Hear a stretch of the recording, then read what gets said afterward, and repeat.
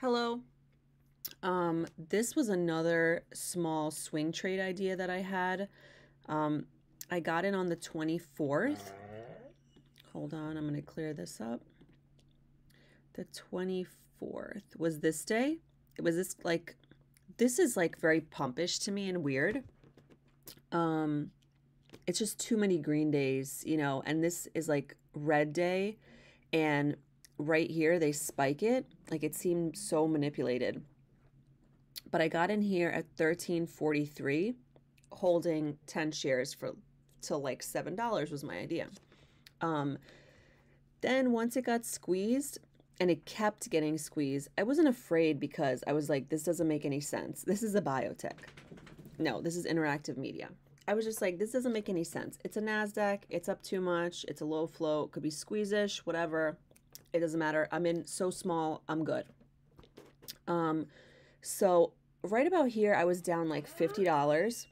And then I woke up today and I was up like $14. So I took my wins and I got out at 11.80. We're now at 11.04. So I could have even left it for more, but I was like, you know what? Just in case they squeeze this one more time, let me just get out now. It's clearly below like even this level of support, like where these two little candles are. So I'm just done with this one. It was too weird, but holding things swing short is kind of like weird.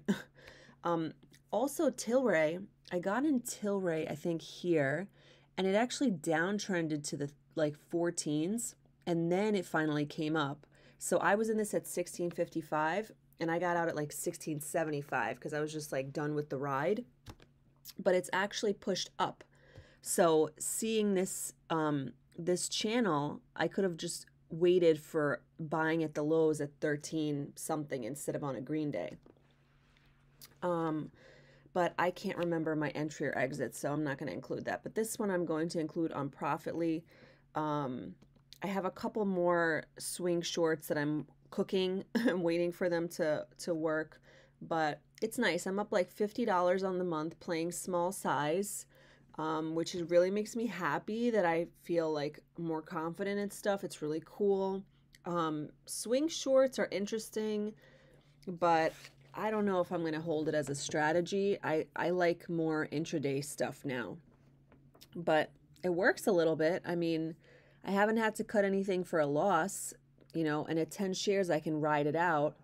But who knows? Anyway, have a good day. Bye.